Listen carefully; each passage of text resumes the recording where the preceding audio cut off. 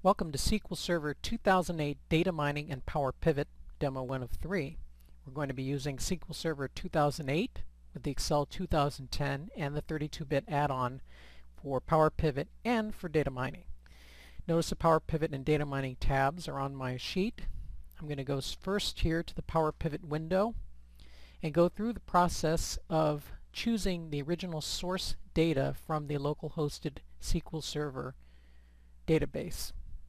I will be using the AdventureWorks database, and I will be importing tables which are relationally connected.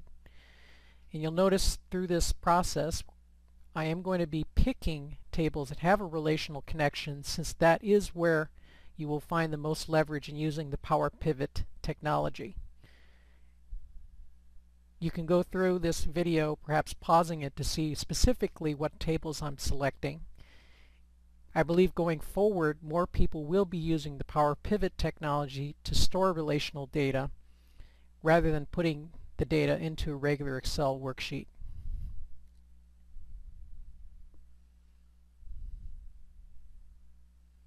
I did do this presentation at SQL Saturday Atlanta, April 2010. You will also find the final Excel workbook available on my website, marktab.net, so you can download it from the Microsoft Presentations area. You can see how many rows are being imported from SQL Server into PowerPivot. The largest fact table there has 60,000 rows.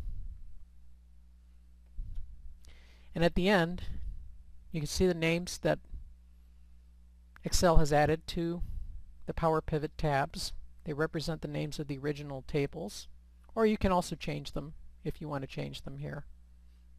Same thing with the column headers. You could change the column headers. I'll click Switch to Workbook, showing you that the workbook area is separate and different from the PowerPivot area.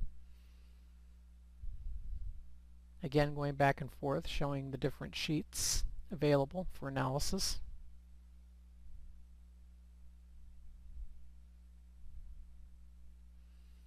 And then I'm going to go into saving.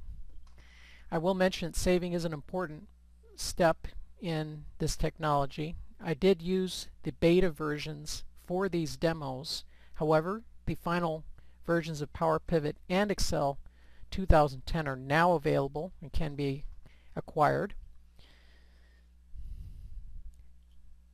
The goal of this first analysis will be to analyze resellers, and you'll see a technique in this demo that I generally recommend for data mining, namely to use multiple algorithms to tackle the same business problem.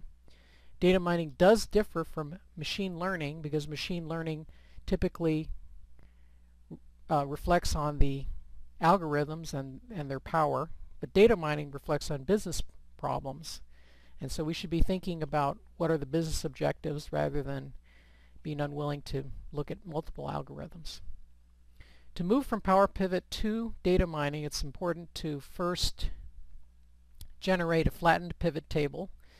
This pivot table window is similar to technology that you've already seen in Excel if you've been using it to connect to analysis services.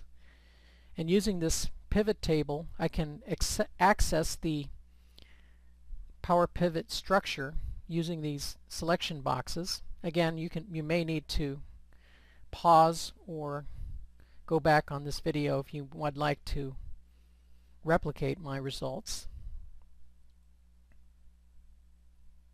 Once I have the values as I want them, I selected Control A, which selects the entire area, and then I'm going to paste just the values into a new worksheet,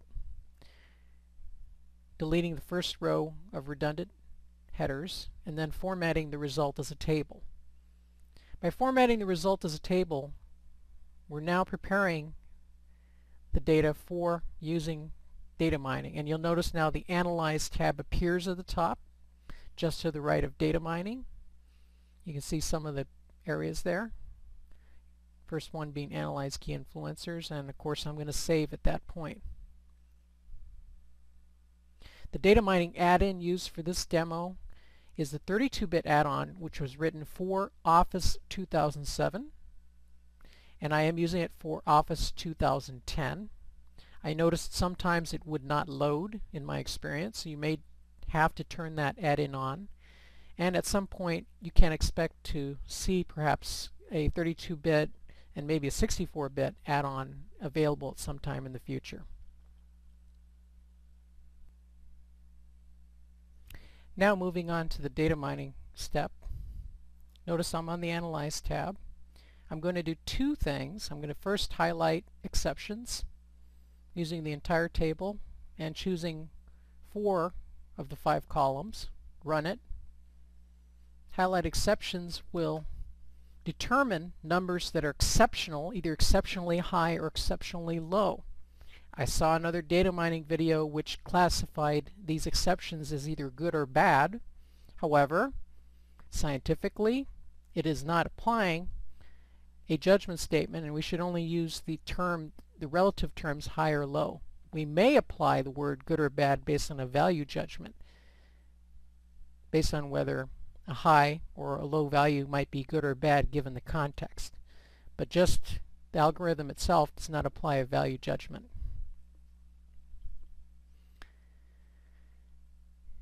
Once the highlight exceptions portion is done, then I'm going to go back to the original spreadsheet, and we'll do the second task, and that is to detect categories.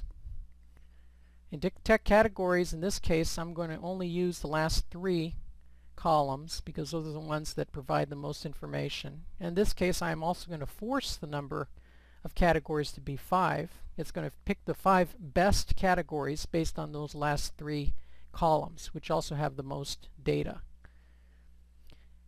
What an analyst could do as a next step is then to look at the exceptions by category, and that's a result that I'm going to save.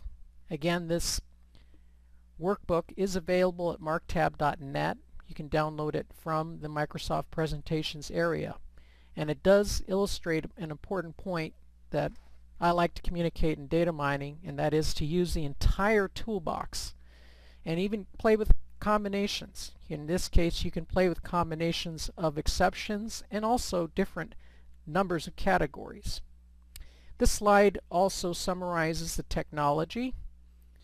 And finally, this is demo 1 of 3, data mining in PowerPivot.